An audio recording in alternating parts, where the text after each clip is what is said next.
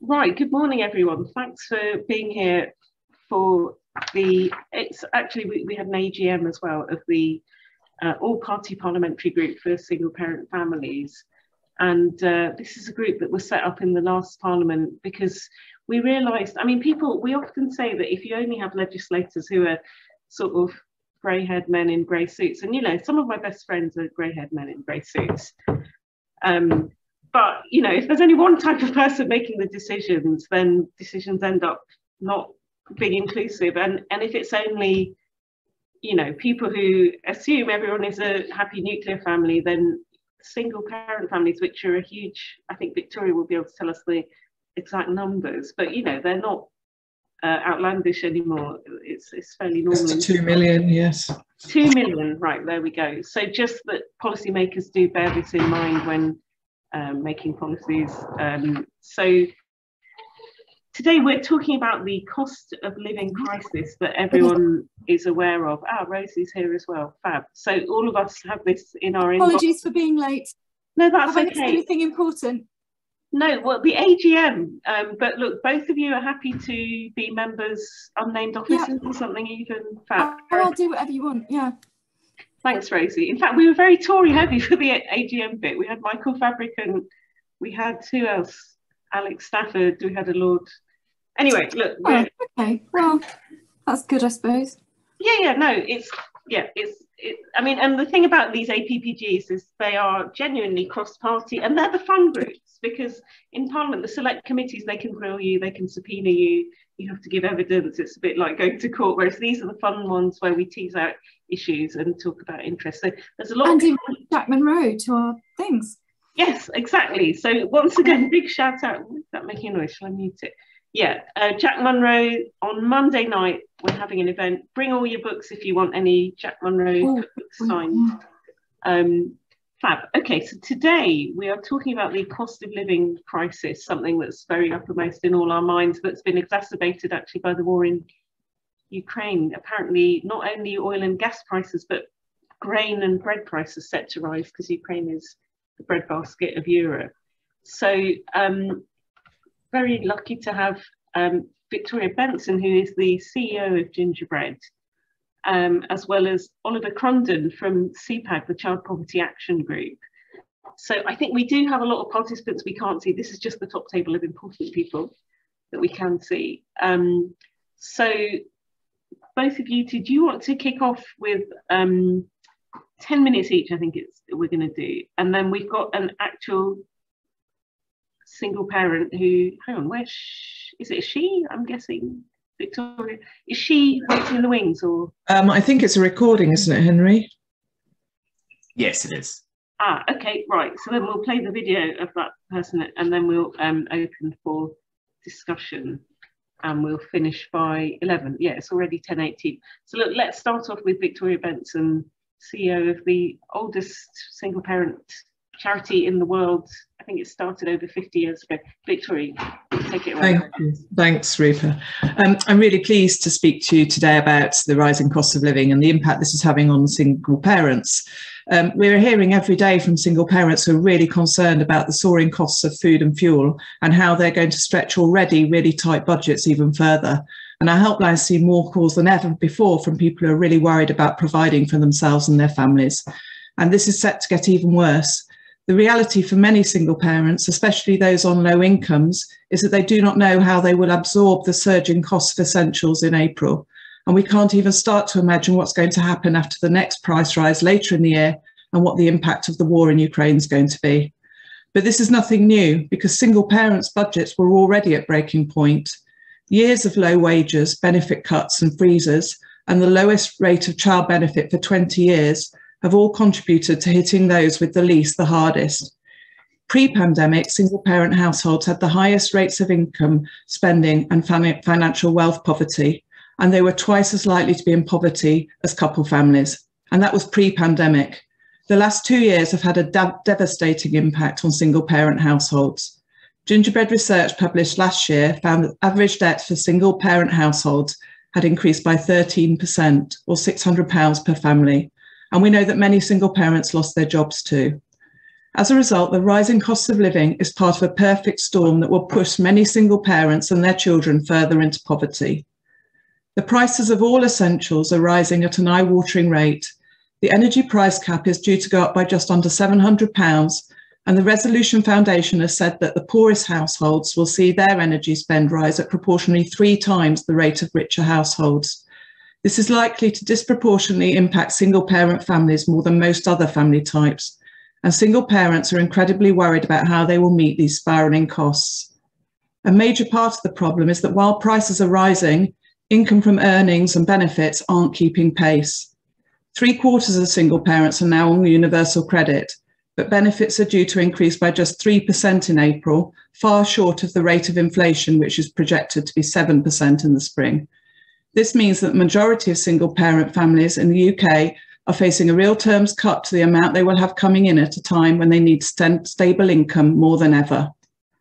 Alongside this, Gingerbread research published last week has found that single parents are struggling to find work that is flexible and pays enough.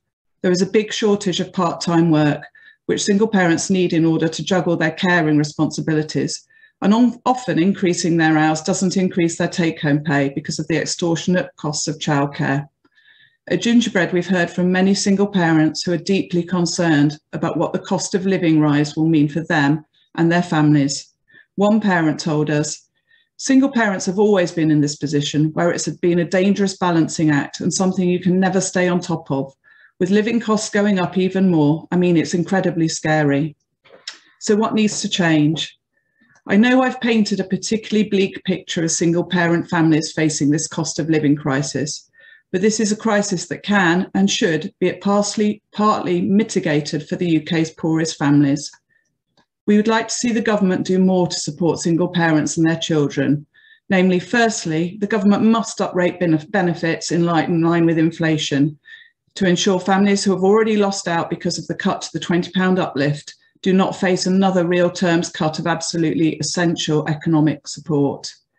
There must be greater support for families meeting the energy costs they are facing, particularly through existing schemes like the Warm Home Discount Scheme. And finally, there must be a longer term review of minimum income, similar to the Minimum Wage Commission, to ensure that families don't fall further behind by ensuring that our social security system adequately supports parents in meeting their living costs. We want to see the end of this huge mismatch between what single parent families have and what they need just to get by. This isn't about luxuries. It's about parents and families being forced to make the choice between turning the heating on or putting food on the table. I'll leave you with the words of one single parent we spoke to about how they are being impacted by the cost of living crisis. "My children don't ever go without, but I will. This week I've only eaten 1 cheese sandwich in 3 days. I don't eat regularly. I use free sites for clothes, shoes, and to replace furniture. I don't use heating in my bedroom. I don't smoke or drink. I don't have a social life. But this way, my kids have everything that they need and they don't go without." Thank you. Thanks ever so much, Victoria. Right, so we're going to go over to Oliver Crunden from CPAG, the Child Poverty Action Group. Thanks, Oliver. Do you need to share screen facility with the PowerPoint? Yes. Right, it's working. Henry's on it. Thank you very much, Rupa, and thank you to Gingerbread for having me here today to speak at this important event. Next slide, please, Henry. So as Victoria's highlighted, this crisis comes after an unequal pandemic that in turn came after an extremely challenging decade for low-income families. We've seen successive years of below inflation increases to benefits that left many households with little or no financial resilience as the pandemic hit. In 2019, just before the pandemic, the ONS data showed that 1 in 3 parent families receiving benefits had no savings to fall back on. And we know the economic pain of the pandemic was concentrated among lower income households, further eroding their financial resilience and pushing many into or further into debt, as Gingerbread's research highlights. Obviously, there's never a good time for rising prices, but with so many budgets on the brink, this is an extremely worrying time to see inflation hitting a 30-year high. And it will undoubtedly be the cause of sleepless nights across the country. At the centre of the current crisis is soaring energy bills, set to increase by 54% in just a few weeks. This means an additional £60 a month for families with children in poverty on average, although some will face much higher increases. Next slide, please. While everyone will feel the pinch of rising energy bills, families in poverty will be hardest hit because they spend so much more of their income on energy. After the increase in bills in a few weeks, families with children in poverty face spending 3 times the share of their income on energy compared to better off families. This means that a single parent family in poverty will have to spend 1 in every £4 of their disposable income after housing costs to continue using the same amount of energy. And there'll be additional pressures besides soaring energy bills as well. We know that transport, childcare and supermarket prices are all increasing at a worrying rate. Next slide, please. With prices rising significantly faster than benefits are due to be increased by, millions of families across the country are heading for a real terms cut to their income. In April, benefits will be increased by 3.1%. Before the invasion of Ukraine, the Bank of England predicted that prices will have risen at over twice that rate by April. The budgets of households in poverty will be stretched even further. The real value of universal credit for families with children, for example, will fall by around £570 on average. To put that into perspective, £570 a year is equivalent to around 3 months of energy bills for a family with children living in poverty. And that's after energy bills increase in April, a really significant sum of money. If, as many fear, inflation increases beyond the Bank of England's projection, then the loss will be even greater. And there's also 180,000 families subject to the benefit cap who will not even see that 3% rise in April. They will suffer an even greater fall in the real value of their benefits.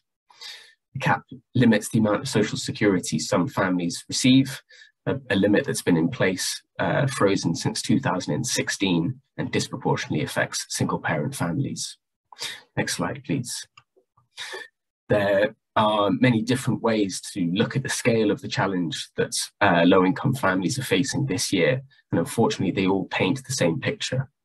This slide shows how far out of work single-parent families are from affording the minimum goods and services the public think are required for a decent life.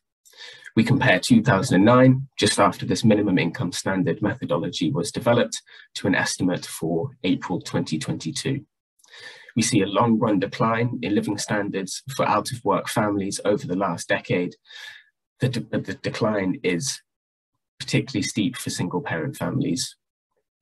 In 2009, an out-of-work lone parent family could afford 2/3 of the goods and services required for minimally acceptable standard of living. In April 22, they face being able to afford just over half of the required goods and services. Our estimate assumes these families receive the council tax rebate in a few weeks and that inflation is at the conservative end of their estimates for April. Next slide, please. With no room left in the budgets of so many, more families across the UK will likely be forced into a position of making extremely difficult choices. These are some quotes from participants of COVID Realities, a joint project run by the University of York, University of Birmingham and CPAG, which is funded by Duffield Foundation. The project documents the experiences of low-income families throughout the pandemic. Aurora says that there's simply nothing left to cut back in their budget, and to reduce cost means going without heating. Eric says, the money I receive has not increased in several years, so an increasing broadband bill will mean even less food in the cupboard and a really tough time during the winter, as I will not be able to afford the cost of heating our home, even for a short period of time each day. Alex wrote in their journal, lying in bed, tummy rumbling, started to wait and see if daughter leaves food on plate and finish it off to save money. We finished her plate tonight. These are the experiences of families before energy bills soar in just a few weeks and before we see inflation peak. Organisations working directly with families are already documenting a worrying increase in families needing crisis support, and without further intervention, this will only get worse as prices and bills increase even further. Next slide, please. It's difficult to overstate the scale of the financial difficulty that millions of families in the UK face this year. We're already seeing worrying predictions of further significant increases in energy bills in October, meaning families will face this coming winter in a significantly worse position and with very serious consequences for the ability of households to heat their homes and afford the essentials. It's clear that more needs to be done to support families with children in poverty through this crisis. The council tax rebate alone won't cover the increase in energy bills, let alone rising prices across the board. At the beginning of the year, CPAG published a joint letter with 40 organisations calling for benefits to be increased in April in line with inflation to mitigate some of the worst impacts of this crisis. Much more will be needed so that levels of support reflect what people actually need to get by, but this must be the first step for the Chancellor to take in the spring statement to support families with children in poverty throughout the crisis. Thank you. Thanks. Okay, plenty of food for thought there. And we've been joined also by Antoniazzi, who's in the Times today. I was just reading about your, oh, hang on, what's happened to my camera? Sorry. Yeah, about your rugby prowess as well as everything else. Shadow Northern Ireland Minister, world-class sports person, all that. Brilliant. Look, a lot of things there. So hang on, the chat, should we throw it open? Which, well, hang on, shall I ask one first of all to get it running and then everyone else chuck in questions? I think the wider public is in some sort of parallel universe. We can't see them. I think just the screen I can see is 9 people who are MPs and speakers. I think someone's put something in, oh, Rosie is still here as well. Sorry, can I just also flag our event on the 21st, evening of the 21st, Monday night, in the Churchill room. Hope we have a big turnout of people. If you email Henry from Gingerbread, he'll also send joining instructions for that. We're celebrating Day of the Single Parent Family in Parliament. But anyway, hang on, there is one thing in the chat. How do I get that? Ah, yes, can you make a, oh, sorry. Oh, we have a video first, sorry. Okay, so we've had the experts. We've had Victoria Benson, CEO of Gingerbread. We've had Oliver Crunden from the Child Poverty Action Group. We're having our real live single parent, although they're not live, they're a video.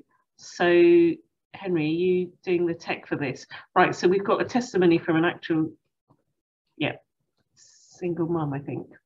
Here we go. So AO. Yeah, so obviously, you know, everything's gone up recently in the past couple of months. Everything from gas, electricity, food bills, everything. I think we're seeing it a lot more now because obviously there's been, I don't know, it's not a fuel crisis, but you know, the cost of fuel has gone up, which means that, you know, people like myself who, unfortunately, I have a meter, so I have a pay-as-you-go meter, which means that it's running down a lot more quicker.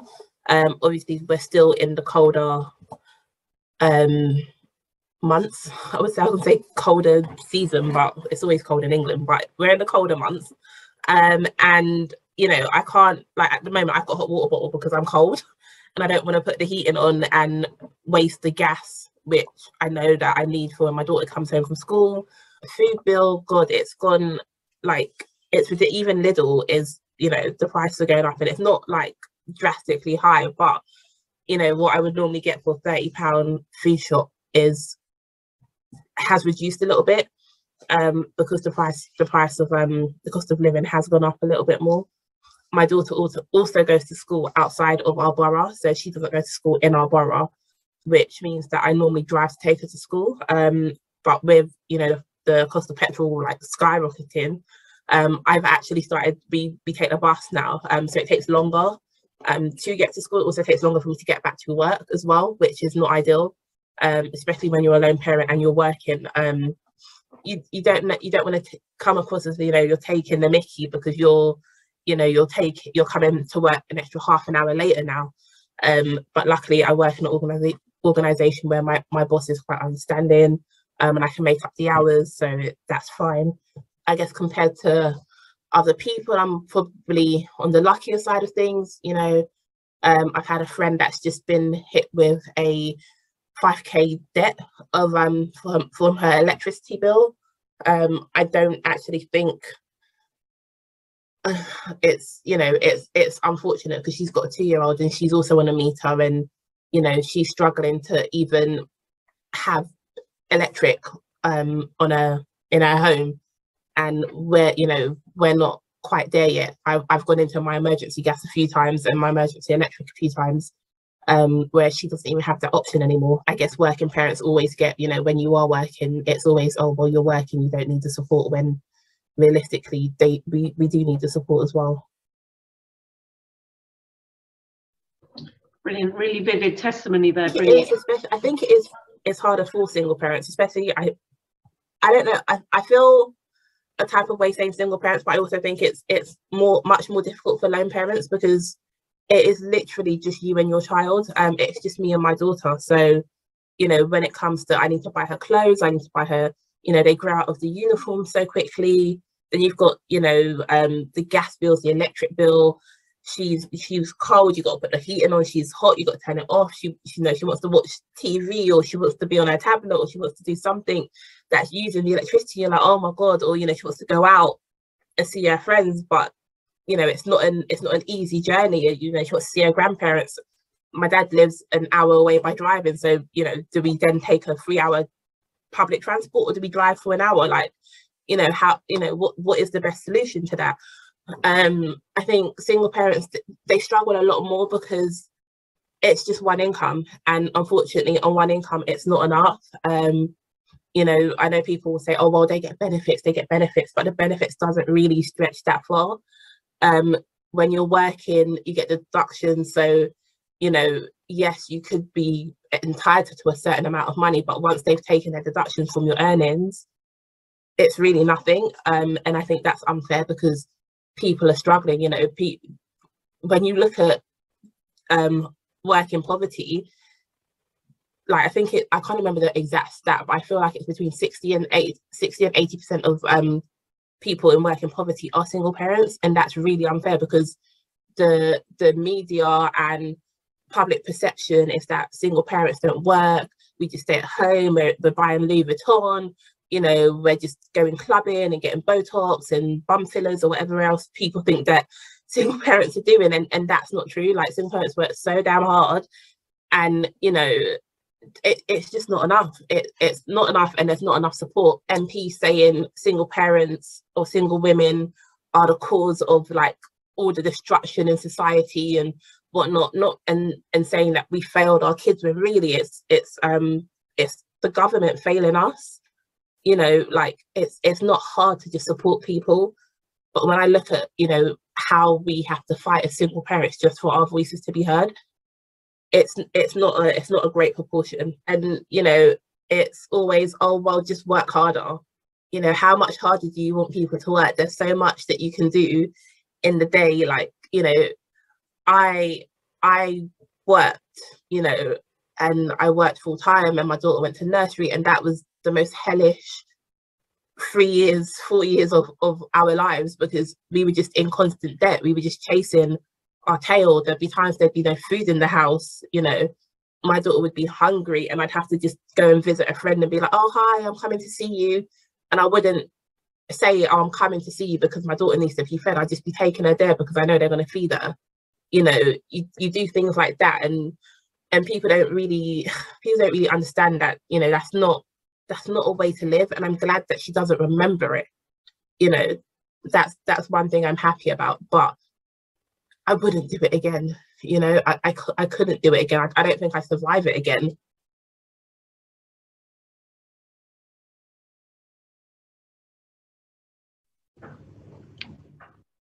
Yeah, I would echo that. Enormous thanks to AO. Do we know, is she one of the people?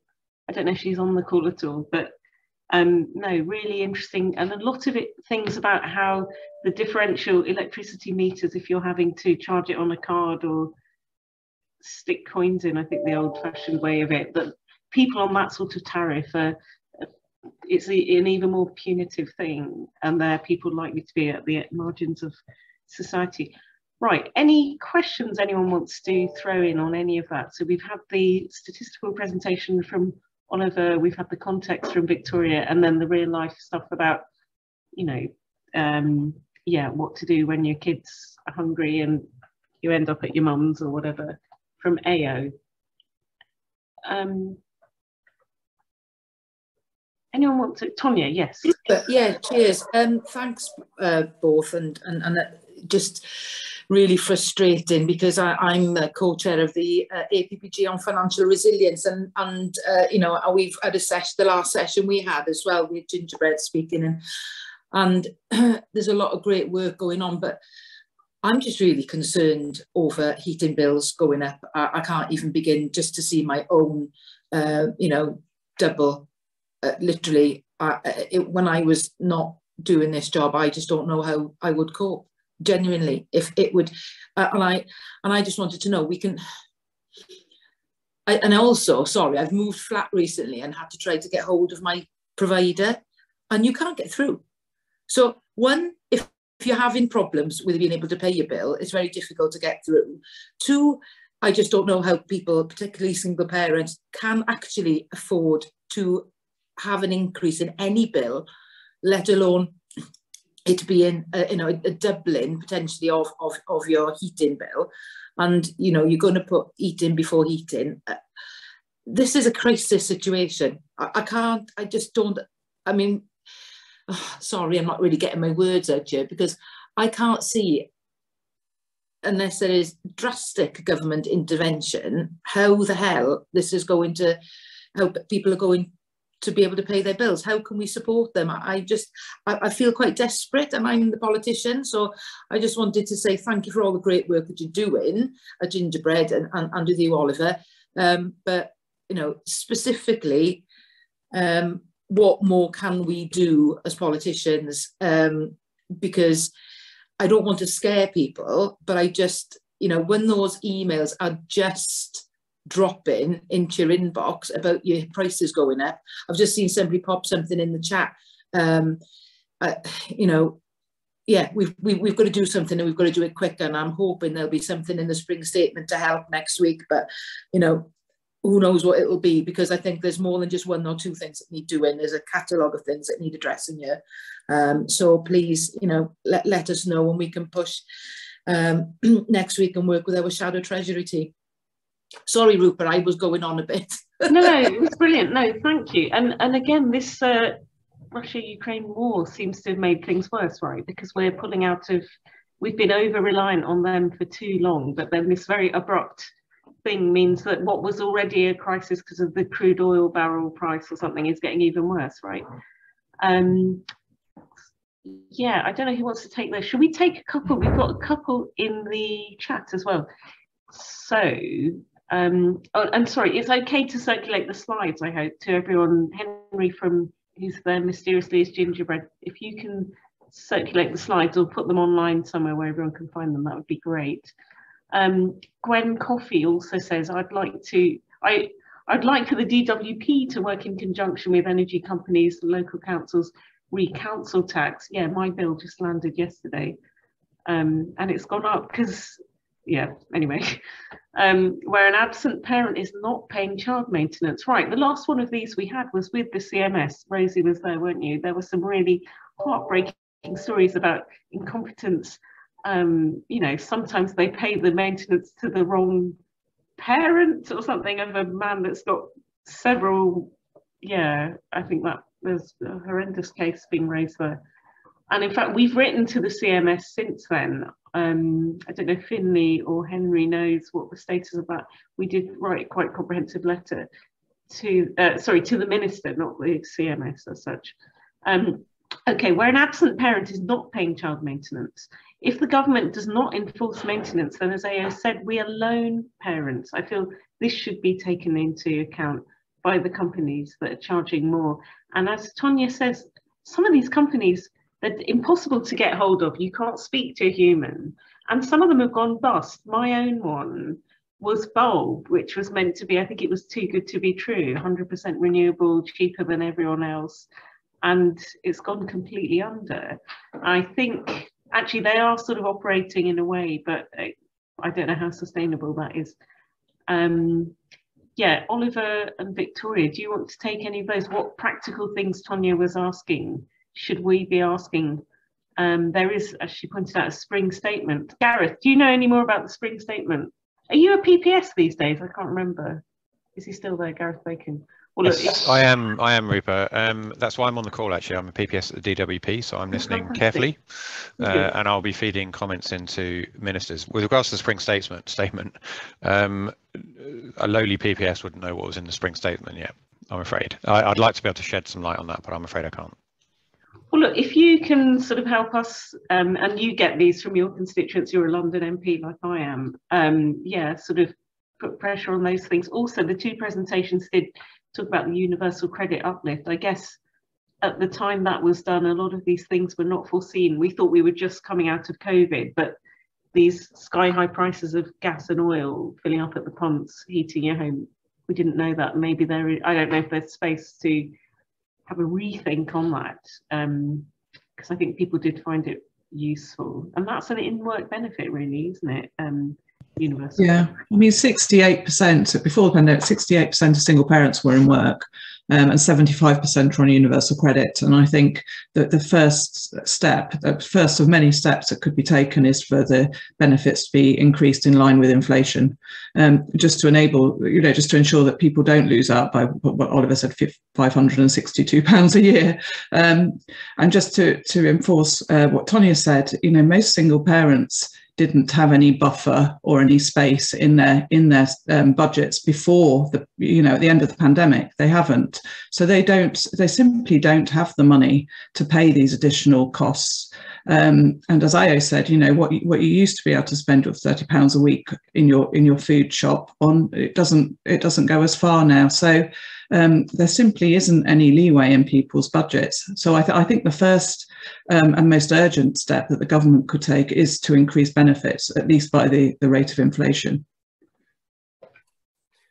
Yeah, I'd certainly echo that. And just to pick up on your point, Tonia, around the kind of the worry, I think speaking to low income families, they're very keen to stress that this, just because the current focus of the news is on the crisis now, this is not a new crisis. Financial difficulty is not something new, but it will get significantly worse. And yeah, certainly the worry and feeling of panic that when that bill drops is very serious. I think in terms of what can be done, certainly agree with Victoria that I think it's about pushing the government and making sure the focus is on lower income households and mitigating the worst of the impacts and the consequences that will have. And there still is time to increase benefits in line with inflation in April. As Victoria said, there's just no room in the budgets of families to take another real terms cut as prices increase at twice the rate as benefits will, and that will have really serious consequences. So it sounds like a very technical point, but an extremely important one to push. Yeah, it was interesting also from AO's testimony that the stigma that people think single parents are responsible for all the ills of society. I mean, I hope that's receding. And yeah, Gareth, if you can take back to in fact, we've got Mims Davis coming to the reception on Monday night, so I know she's keen on reversing all this as a single mum herself. But yeah, no, I think historically, again, the shame of it, the Kathy Come Home film that the whole of Gingerbread was filmed out of the ashes of after that came out. Yeah, no, it was really interesting to hear what she said. What about things like, so inflation, we know, yeah, again, it was raised that what you used to get. So Jack Monroe has had this campaign about the smart price goods in the supermarket aisles. They've all vanished, sort of thing. The margins were too low or something. That was just to attract people in, I think, and a lot of them were withdrawn. She's having some of them put back, and she's having food price inflation recalculated. What other practical actions could be taken around these issues of inflation to put a damper? I mean, maybe it's a big macroeconomic question. Right, okay, someone else has put one in the chat. More single parents I know are supporting their adult children who can't afford to live independently and still studying, don't get sufficient student finance to manage their course and need single parents to support them as well. Yeah, I'm one of those parents and want to support my son as soon as he will earn a good salary after the second year MSc. After the 2 years, sorry, he's doing a 2-year master's course, it sounds like. I mean, again, I think under the Labour governments, we had something called educational maintenance allowance. That's gone. That was to support people in that in-between stage, sort of post-compulsory education sixth form type of thing. Yeah, anyone got any thoughts on any of those things? And we have a link now for the slides. Can we send those around everyone who came? Because the problem with these chats is that's going to disappear, isn't it, at 10 o'clock? In 9 minutes, that will go. If it is possible to send that round, it would be good. If not, if people can paste that somewhere. The chat and slides will all be saved. Okay, brilliant. Yes, any thoughts on student finance? Tonia, yeah. Oh, I wasn't going to talk on student finance, but I just wanted to say, you know, I was saying about the, you know, single parents being blamed for all the ills of the, you know, things that happen. I think it's really important that this group, I know that we, you know, we set this up a few years ago now, Rupa, but it's really, and I remember having a conversation with you, and I just think a little bit of background, you know, when we had joined Parliament in 2017 and spoke to you, saying, oh, look, there's quite a few of us, we're single mums, you know, can we do something? And you had this brilliant idea to set this group up. And I think, you know, we're still single parents. I mean, our children are getting a little bit older now, but I think it's just a really important message to you know, to break down those barriers, to say it's okay. You know, we stand with you. We know what it's like. We've had our own difficulties and hardships, and we do get it. So I just wanted that message, really. It's okay for me in my ivory tower now as an MP, but that's why this means so much to me. And I know that Rupa and particularly Rosie feel, you know, you both feel exactly the same. So it was just to say to everybody, this hurts now more than ever, because seeing what is happening is just, like I said earlier, it's just heartbreaking, Rupa. And as for student finance, yeah, I mean, just to add my 10 pennies, yeah, I agree that something needs to be done, and that it's just the worry of having that student finance as well, you know, and having to pay it back when you're over 40 years now, not over 30 it's going to be, because they're changing the terms and conditions of it. I think that will put off a lot of young people to go on to further education, because they'll have that fear as well. So I just think so I'm not very cheery, am I? But just to say, you know, yeah, it's something that needs addressing as well. And it's great that Gareth is on the call as PPS DWP. That's great. He's you know, and cross-party working is how we make change happen. Yeah, Rosie, do you want to add anything?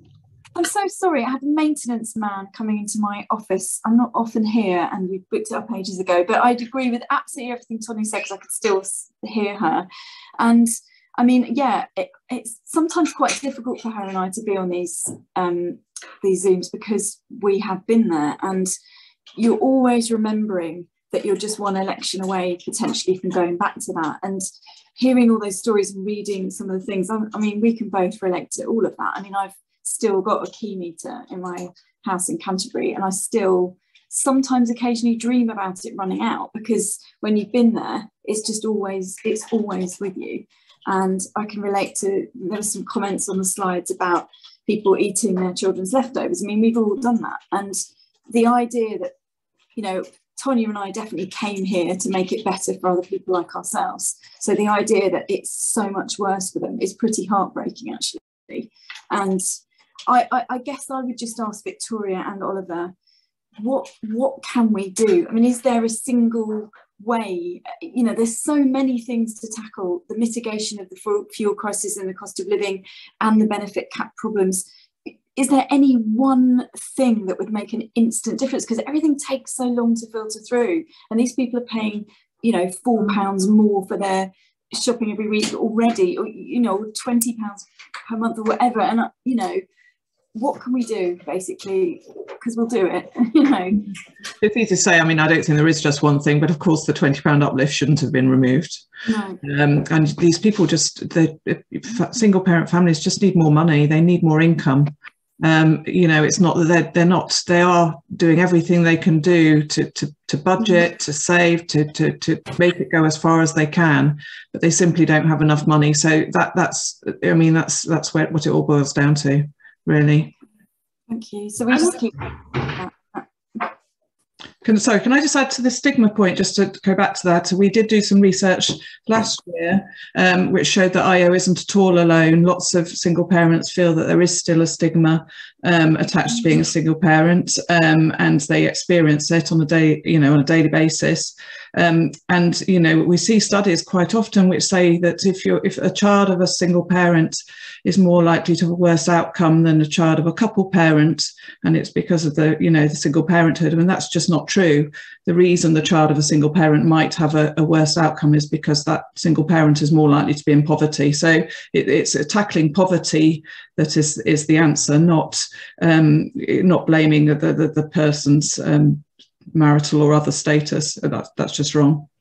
Oh, thank you for saying that, because when I got here, and probably Tonia, there were lots of groups that were set up called, there was one about the adverse childhood trauma and stuff, and I went along in good faith, but a lot of those kind of things did sound as though they were blaming us for just being single parents, and I found it quite difficult to kind of, there are a couple of charities that basically trying to get families to stay together. None of us choose to be single parents. There are all kinds of reasons which people may never know about, why you are not, you know, together with someone. And it's horrible, this kind of blaming thing. So I agree with that. Thank you. Victoria, didn't you guys do a campaign of single parents are brilliant a few years ago? I think it was positive. Yeah, it was around our centenary in 2018. And that's really what we want Single Parents Day to be a celebration of next week. You know, a celebration of resilience and strength. I think that there are lots of struggles and issues that single parents are dealing with all the time and at the moment, which we can highlight, but I think there's a lot to celebrate as well, and it's the strength and resilience of single parents, and that's partly what Single Parents Day is there to celebrate. Brilliant. Well, let's kind of end on a positive. Gareth, actually, I wonder if Florence is still there. Can we turn our cameras on, maybe have a sort of group shot or something, and we can say we were here? Whoever's able to turn their camera on. Oh no, Gareth. Oh, he's turned into Finley in my order. Well, he's right. Yeah. Right. So here I am. I don't know if you can see me, Rupa. I've literally got to go. I've got a note on the chat. So if you want to take the photo. On Monday, Gareth. Yeah, and sort of you've heard. I think people on your side are saying these same things. I don't want this to just be a Labour MP's rant, but you've heard some. Made notes. I've made notes, Rupa. I'll be feeding them into ministers. Thank you. Yes, if you can, and see you next Monday. I hope everyone here. I hope. Right. How do we do this? Hang on. I'm doing it on a PC.